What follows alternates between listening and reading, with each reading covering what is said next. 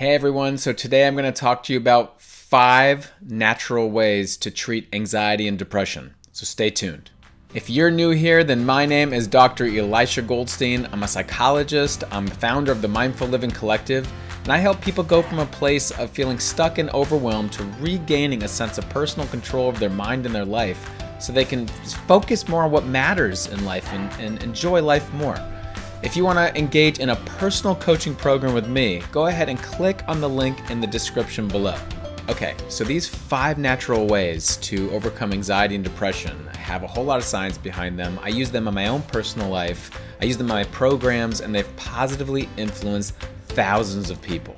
In order to understand why the first natural way of overcoming anxiety and depression is what it is, we have to understand that there's a conditioned reaction of hopelessness and pessimism or catastrophizing that happen with anxiety and depression. And you know, if you've had depression, you get this feeling of like, am I ever going to break out of this? Can anything ever help me? Can I ever help myself? Is this what my life is going to be like? And we get stuck in this conditioned loop. And so the very first thing we need to learn how to do is break the loop. We need to learn how to step into the space between stimulus and response where more choice, possibility, and growth lie. And the number one way we found to do that is by recognizing what's happening while it's happening. Another word for that is mindfulness or awareness.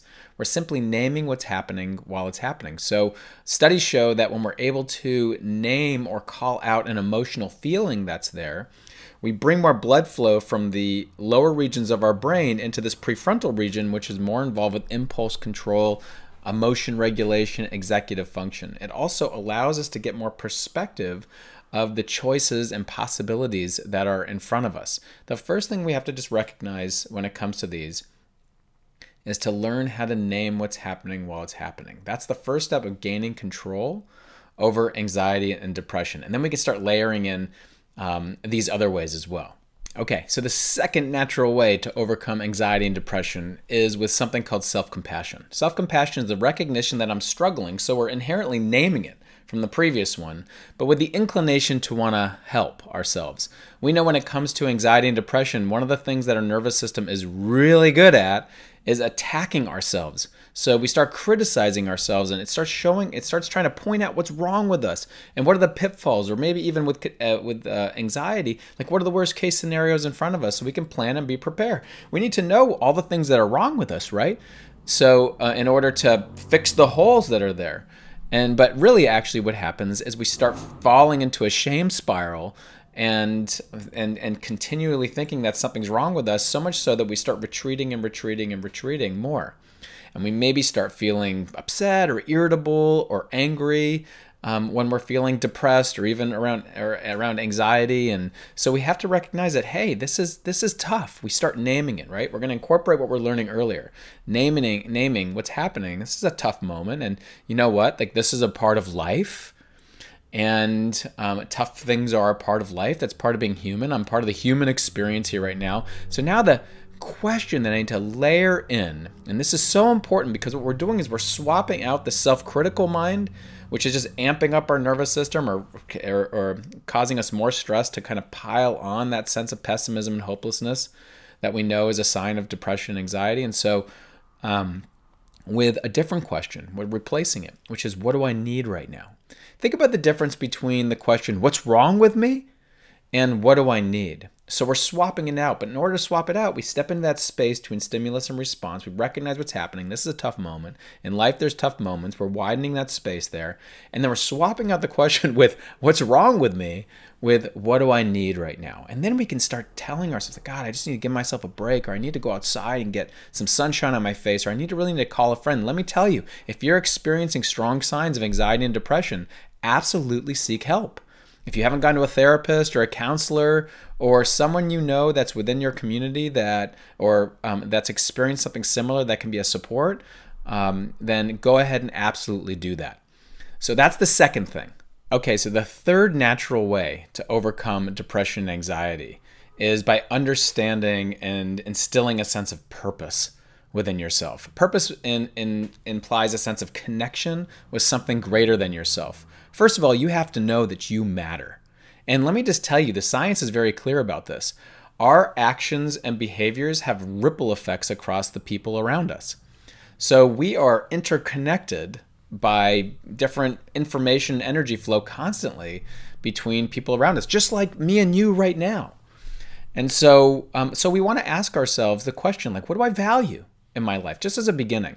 Do I value inner harmony? Do I value being more present and aware in my life? Do I value being giving with other people? Like many years from now, looking back, at end of life, looking back, like how I wish I would have lived. And it's never too late. And so we're starting now. So I want to read a quote or a poem by one of my favorite poets, Rumi, because I think it's valuable and worth repeating here. He says, "Sometimes you hear a voice through the door calling you, as a fish out of water hears the waves. Come back, come back.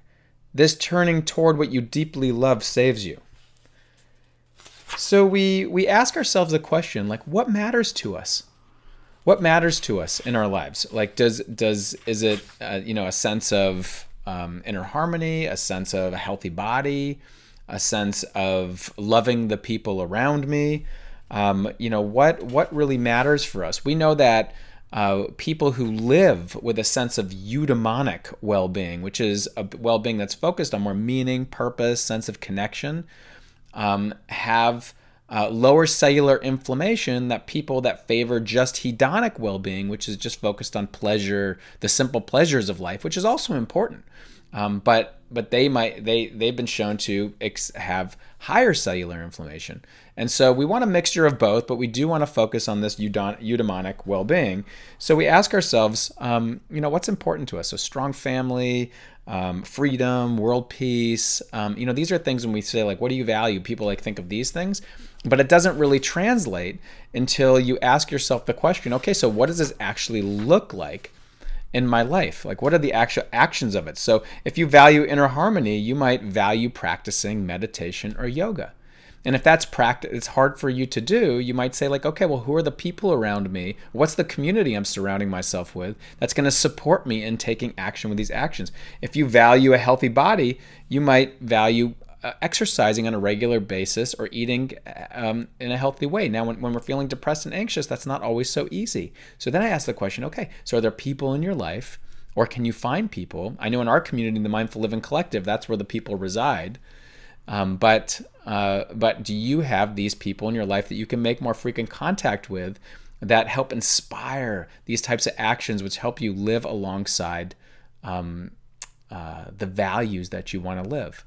So again, pro-social action is also really helpful. What am I involved with that's something greater than myself? I will say this, just so you know, if you value a healthy body, let's say, and you have friends or family, and they see you exercising and working out, just know that has ripple effects across their minds and lives. Gives them ideas like, if he or she did that, maybe I can do that too.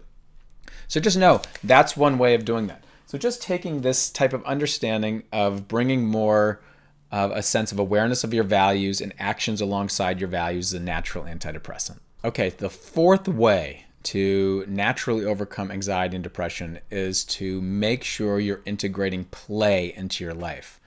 Play is something that you find interesting, enjoyable, and satisfying in your life. And when it comes to depression in particular, that seems sometimes harder to come by. We typically lose a sense of interest and pleasure in things. So this is where we kind of need to act as if sometimes.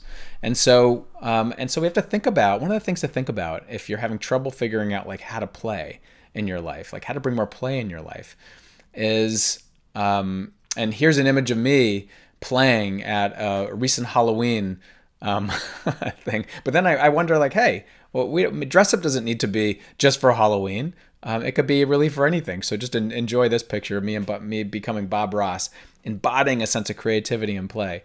But really, like, play really means just doing really anything you find interesting, enjoyable, or satisfying. And I'm going to give you a link below to a list of a long variety of different ways to play to just spark that thought in your mind. But the science shows that when we are able to create more novelty in our life, you can imagine novelty just makes sense, sparks our brain a bit more. So when we bring more novelty into our life by trying out different things that are there, or we have playmates that we do it with, we tend to that tends to be really healthy for our brains. And so we want to do that. It's a natural antidepressant in some way. Brian Sutton Smith, who is a longtime play researcher, said the opposite of play is not work, it's depression. And so, consider that for a moment. Like, as a child, sometimes I ask people, like, how did you play? Were you out with people? Were you using your hands a lot? Were you creating things? Were you using your imagination? Were you by yourself reading? What were you doing? And that gives us ideas as to was I building things with Legos? That gives us ideas as to, not that I want to go build Legos again, but I was using my hands and building things and creating things. What in my life can I do that with that now? Some people you're already playing, but you're not naming it. Go ahead and name it. If you go out and bike ride in new places, but you just think that's just what you do for exercise, label it as play and see what you notice. If you're not playing a lot, start making a list of ways you used to play as a child, and then say, or if it wasn't a child, the earliest time that you ever noticed play in your life, and then say, like, well, what were the qualities of that? If I was using my hands or my imagination, then maybe I can start bringing that type of thing into my life, and in what ways. Play is a huge atmosphere we have in the Mindful Living Collective and also in all the programs I lead, because it creates more flexibility of mind and allows for a more optimal learning and integration, and it's fun. And so go ahead and allow yourself an opportunity to explore and bring more play into the days, weeks, and months ahead in your life. Okay, the fifth natural way to overcome depression and anxiety is with something called a growth mindset. We want to learn to really adopt this. A growth mindset was a term that was created by Carol Dweck out of Stanford, and it's the idea that obstacles in life are inevitable. They're not things that just need to stop us and prove to us what we aren't able to do or what we can't do. Obstacles are inevitable, and we just learn to get better and better at them. So with this type of mindset, what her science in particular has shown is that people might try things a little bit longer because they're really adopting a learning mindset. It's all about learning. Even obstacles are things to learn from, versus reinforcement of really what we can't do, which is what we typically focus on when we start getting depressed or anxious. What's not possible, what we can't do. Instead, it's just saying, why? And we start kind of learning about this. Her research shows that students who adopted this mindset tried harder on tests and did better. Her studies have also shown that it's inversely correlated with kids in college who have been depressed, meaning they become more resilient when they adopt this mindset. They're depressed for less time. And so we want to kind of ask ourselves a question. All right, so let me look at my day as an example. What do I do during my day? What does my day look like from the morning to the evening? And what's nourishing and what's depleting and what's neutral?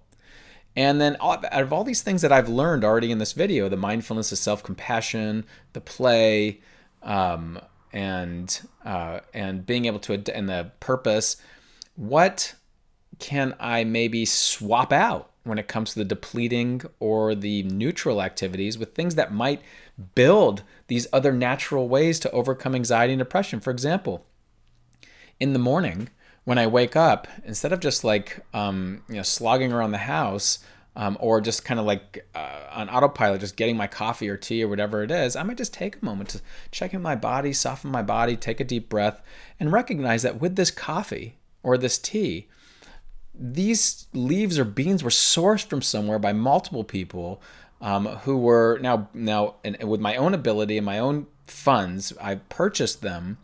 And I brewed this myself, and now I'm going to take a moment, take a couple sips with it. What's happening is our brain is recording the sense of connection that's out there. Try it out for yourself and just see what you notice. And then you're feeling, on the one sense, there's a sense of purpose almost in that, or a sense of something greater than yourself. You're also starting to play with a little bit of mindfulness in that. You might also realize that, I'm feeling kind of burnt out right now, and instead of just continuing to plug through, I'm going to take 5 minutes and just rest. That's an opportunity to build self-compassion. And so there's these different opportunities here to build these other natural ways of overcoming anxiety and depression if we look at our day and just swap out the depleting and neutral activities with these type of activities that build these other natural ways. So go ahead, and this is a way of you learning to get better and better at this. So build this growth mindset into your life. Now, the important thing to understand here or take home here is that depression and anxiety are things we can learn to get better and better at. We can create a much stronger sense of confidence that no matter what comes my way, I'm going to be okay. And the number one way of really doing that is by wrapping ourselves in a community of people who are helping inspire, support, and encourage us, helping us give us ideas that they've sourced through their own personal experience, or making sure you're engaging with some kind of support mechanism of counseling or mentorship or therapy or something like that. And if you haven't checked out my Mindful Living Collective, that's a place where we have a whole lot of people. We're practicing together. We're engaging all these different elements together in there through different practice sessions. We have a variety of teachers in there and a ton of content that's going to be super supportive. If you haven't checked out my Uncover the Power Within program, which is my personal coaching program, I absolutely urge you to do that. And you can find a link in the description below where there's a whole structured program, and we meet regularly within a group of people who are all dedicated and committed to making the shifts they want to make in their lives. If you haven't subscribed yet to this channel, go ahead and subscribe. I put videos out every single week. The intention is to give you morsels and nuggets and snacks, almost mental snacks, to be able to support you in developing that sense of confidence over time. And we hopefully have a whole playful and fun way to do it. So go ahead and make sure you do that. And I will look forward to seeing you in the next video.